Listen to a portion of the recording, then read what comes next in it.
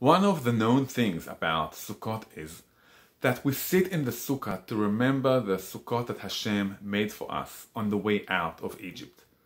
Our sages even discuss what kind of Sukkot were they. Real Sukkot that we made, or clouds showing the divine presence that Hashem gave us. Now the question is, maybe we should ask, not what were the Sukkot, but who cares? Why do we care about Sukkot? I can understand celebrating Pesach, leaving Egypt. If we wouldn't have left Egypt, we would still be slaves. So celebrate Pesach. I can understand celebrating Shavuot, receiving the Torah. We learn Torah every day, so for sure it affects us and influences us. But how do the Sukkot, those hats of 3,000 years ago, how do they influence us today? To answer that and understand the essence of Sukkot, we need to go to a few of the laws, the halachot of Sukkot, and the reason of it. The Torah says, "Basukot teshvu shiv'at yamim." The translation can be, sit in the sukkah for 7 days. How do we know that the word teshvu means live in the sukkah? Eat, sleep, drink, talk.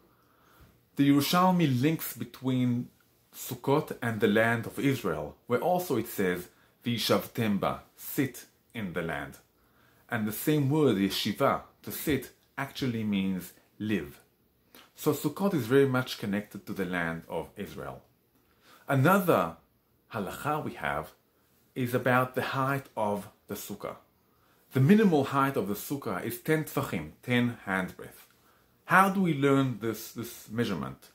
Our sages learn it from the holiest place we have, Kodesh HaKodashim, or from the Aron and the Kruvim, the Ark and those angels on the Ark. The distance or the height between the Ark and the wings of the angels were 10 tfachim.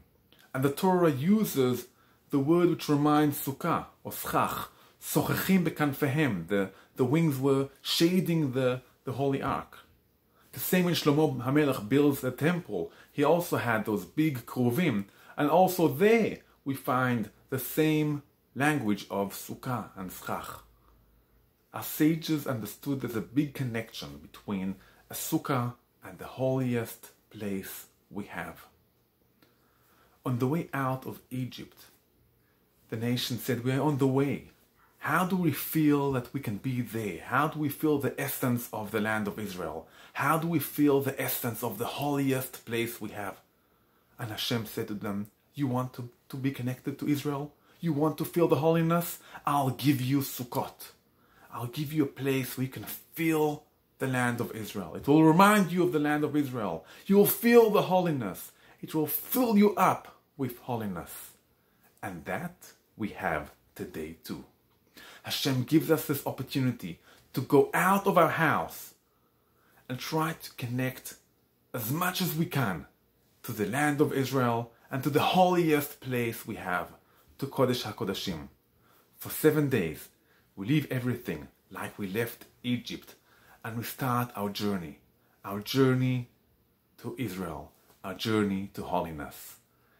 Shabbat Shalom and Chag Sameach.